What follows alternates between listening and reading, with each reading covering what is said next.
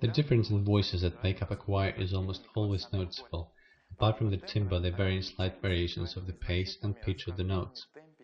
Initially, the chorus effect was developed as an imitation of a choir performing the same sound and melody. For example, the sound of several guitars with only one performer would produce a more powerful, dense sound in the real time without the need to attract additional performers or use a pre-recorded sound. The chorus is both the sound effect and the respective device. It imitates the choir sound of musical instruments. The effect is achieved by supplementing the initial signal with its duplicate, shifted in time by 20 to 30 milliseconds, and the shift time changes all the time.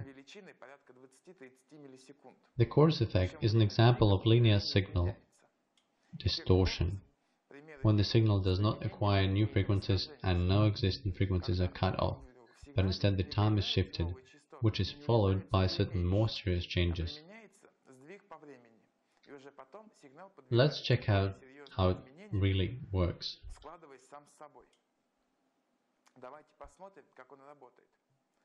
The input signal is first of all divided into two independent signals, one of which remains unchanged, and the second one sent to the delay line. The signal is then kept on the delay line for 20 to 30 milliseconds, with the delay time changing according to the signal of the low-frequency generator. At the output, the delayed signal is mixed with the initial one. The low-frequency generator modulates the signal's delay time. It produces oscillations of certain form that lie within the range of 3 Hz and below. By changing the frequency, form and amplitude of the low-frequency generator's oscillations, one can produce different output signals.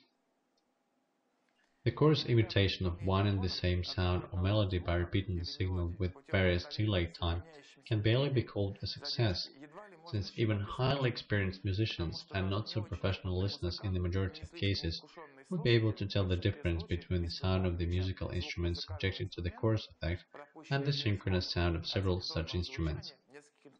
This is explained by periodic changes in the delay time that causes the linear distortion of the signal. The frequency of the output signal can increase or decrease depending on the oscillation phase of the generator, which leads to a dissonance. In some cases, the periodic nature of the delay change can be clearly heard. The discord becomes ever more obvious at the increased frequency of the low-frequency generator. However, despite the fact that the original aim was never achieved, the chorus effect did manage to become rather popular due to the peculiar audio processing result. It makes the sound more saturated and voluminous and serves as a good supplement to other sound effects.